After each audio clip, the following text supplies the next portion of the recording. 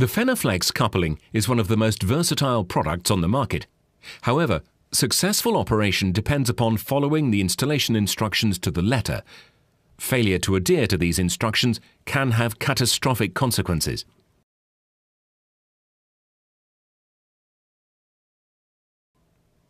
Make sure the correct components are available and the relevant tools required are ready before attempting assembly.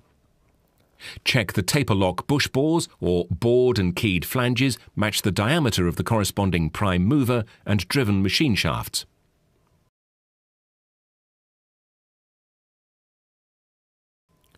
All mating surfaces of the assembly taper bores in flanges and taper lock bush bores should be cleaned to remove any debris that might impede accurate and effective assembly. A lint-free cloth is usually sufficient.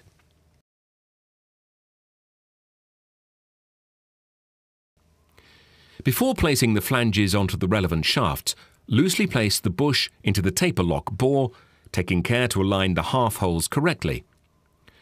Specific details of the procedure can be viewed on the Fenner taper lock bush installation video.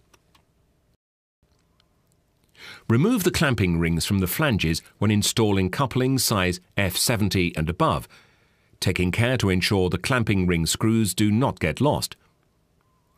When installing coupling sizes 40, 50 and 60, unscrew the internal clamping flange screws until there is only 2 or 3 pitches of thread engaged.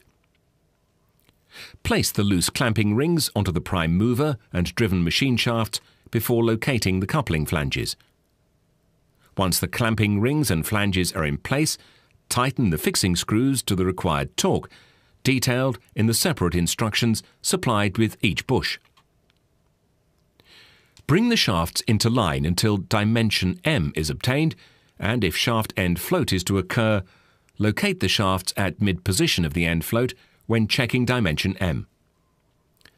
The shaft ends may project beyond the faces of the installed flanges, but take care to ensure you allow sufficient space between the shaft ends to accommodate end float and misalignment.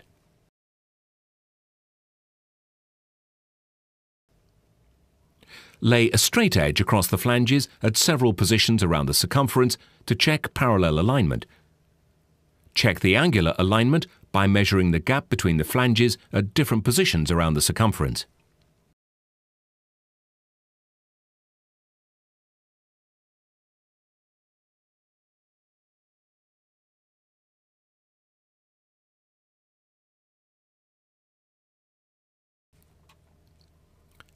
Open out the tyre and place over the coupling flanges, taking great care to ensure the tyre beads seat properly on the flanges. To ensure the tyre seats properly, it may be necessary to manipulate the tyre manually until the gap between the tyre ends is no larger than shown in Table 2 on the installation instructions leaflet. This may mean using a rubber mallet on larger sizes. Replace the clamping rings onto the flanges and over the tyre bead, then finger tighten the clamping ring screws to secure the tyre. Using a hexagon key or spanner and torque wrench, tighten the clamping ring screws alternatively and evenly, half a turn at a time, until the correct screw torque detailed in Table 1 of the installation instructions is achieved. Take care and note that once assembled, there should not be any metal-to-metal contact between the coupling flange and clamping ring.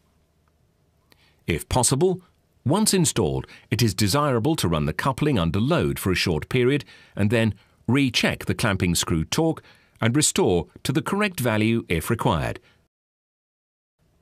Thank you for taking the time to view this Fenner installation video.